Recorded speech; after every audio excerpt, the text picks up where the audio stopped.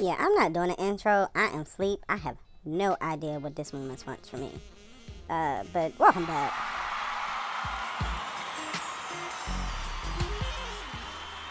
And we are back. This is my color that I'll be using for this painting. I am not about to go through all of it. Music is by Jeanette Harris. I love her. I mixed some ivory black with some red and a little bit of white. This is some peach, some Van Dyke brown, and a little bit of yellow ochre. This is crimson mixed with white, crimson, alizarin crimson, and brilliant red. All of this is shades of phthalo blue and white. So let's get started. Don't cancel me. Not yet. So I figured I'd get them in before they got canceled. You gotta be a 90s kid to understand. This cartoon came out before ratings. See, I'm just putting in the sky with those shades of phthalo blue. Yes, let's talk about the tone of the canvas. I know some art major is somewhere saying that this chick has lost her mind. She has no idea what she's doing. And that's perfectly fine, because I didn't major in art. And I was never formally trained. And I've also noticed that, you know, what works for me, works for me. And what works for you, works for you. And I have found that toning the canvas with a very, very thin layer of phthalo blue, it's transparent thin, it makes my paintings pop in a way that is curtailed to my style. And I can't put a name to my style, and I won't. It is what works for me, my color palette, and I like it.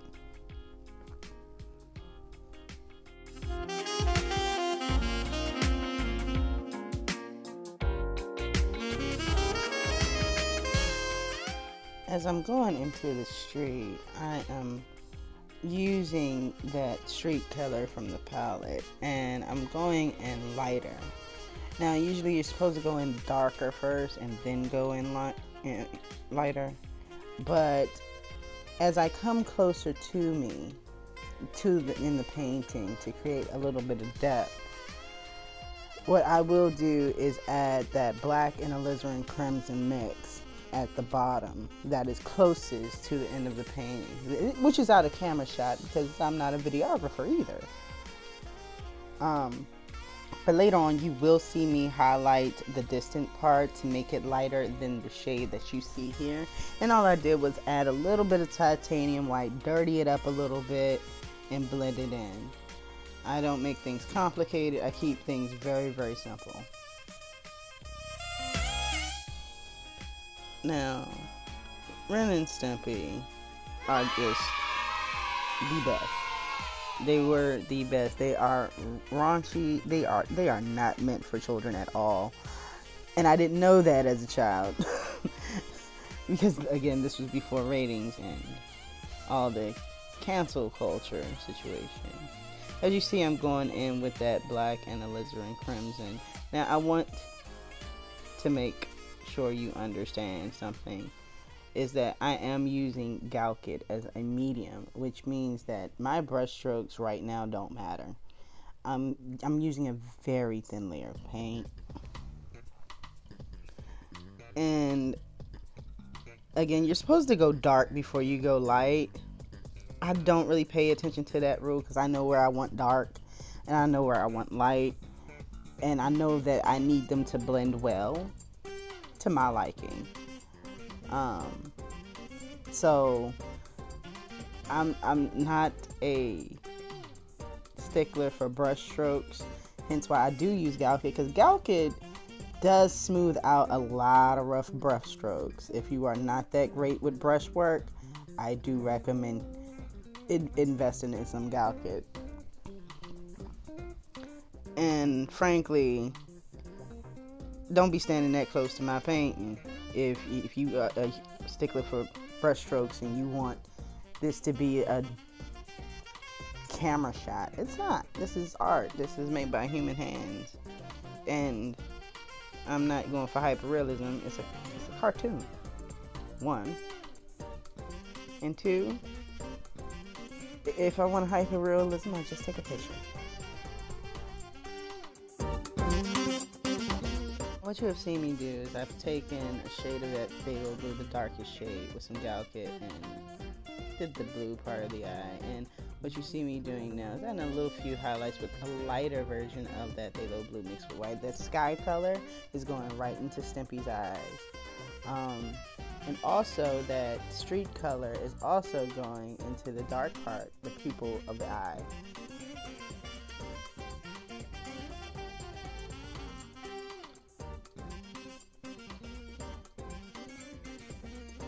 As you see here, I interchange between the crimson white and the actual brilliant red. And here I'm using some of that street gray to cast a shadow to make Stimpy's arm pop. There's so many things you can create depth with besides white and black. It's all about light and dark, and the more that I paint and the more that you guys paint with me, I have learned that you don't necessarily need black or any mix of black to actually just create a darker shade. And I think it's good practice, especially in the beginning, to always make it a point to never paint with straight up white or straight up black. I learned so much from just doing that. Now, my color palette is very simple. Now, that color palette you saw for Ren, it's literally Portrait Peach, Van Dyke Brown mixed together with a little bit of yellow ochre and a little bit of white. And then it's basically yellow ochre and Van Dyke Brown for the shading. And at this point, what I am doing, it has no particular map, but you see, I drew my sun, and not many artists actually paint the sun. But me painting the sun gives me a source of light. And I know exactly where my lights and my darks will be for the rest of this painting because I know where the light's coming from.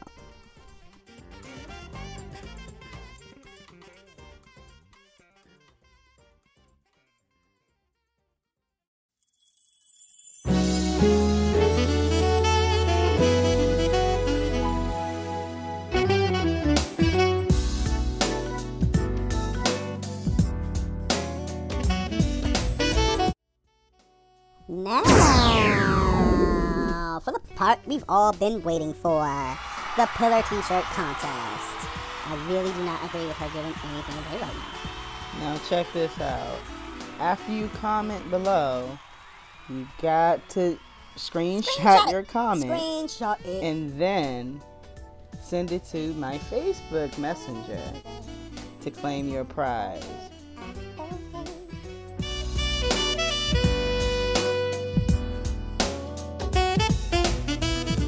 So now what you see me do is actually just painting in Ren's face. Ren Hoek.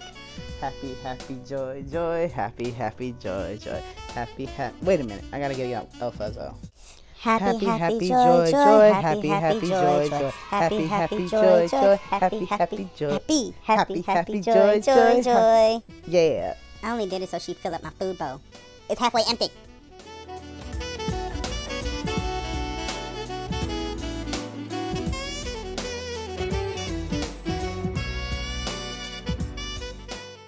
Warning. The way that I paint and the way that I put color on the canvas would make people that do this, you know, have been doing this all their lives, cringe. But it looks horrible, but the results that I want, I get. But right now it's like, what is this? But I have a plan. Okay, blending is always a part of the plan. I don't care what other artists say. Blending is always a part of my plan when I paint.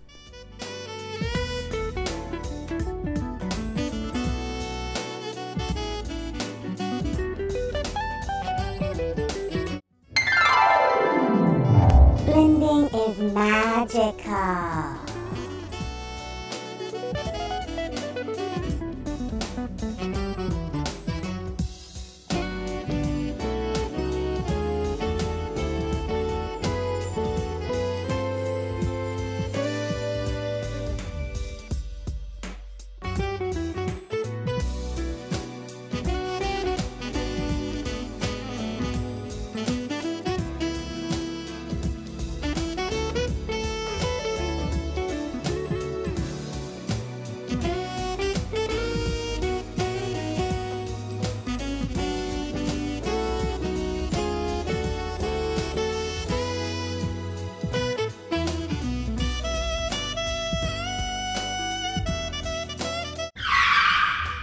Here she go with that daggone paper towel.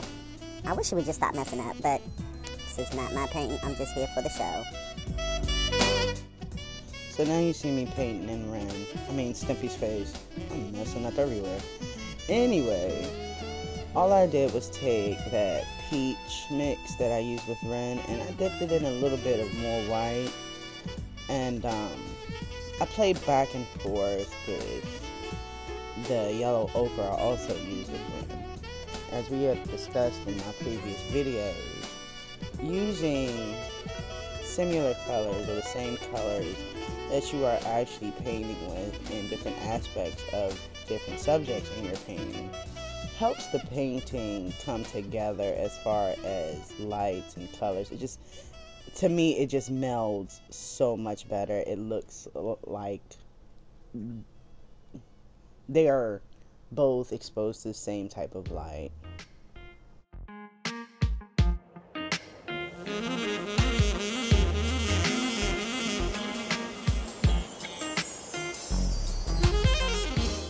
Something I really want to discuss is that whole you don't have to draw to paint, and you don't. I just happen to be able to draw, and it's one of my hidden talents. A lot of my friends throughout this year have found out that, ooh, Miss Q can draw. Well, yeah, I can. I just don't usually have the time to do so. But with the whole Pandoozy, I've had some time to actually get my skills back up. Don't forget, screenshot your comment. Then send me your size to Painting a Pathway on Facebook Messenger. I really just want to give you something to look forward to. This is my contribution to the whole Pandoozy.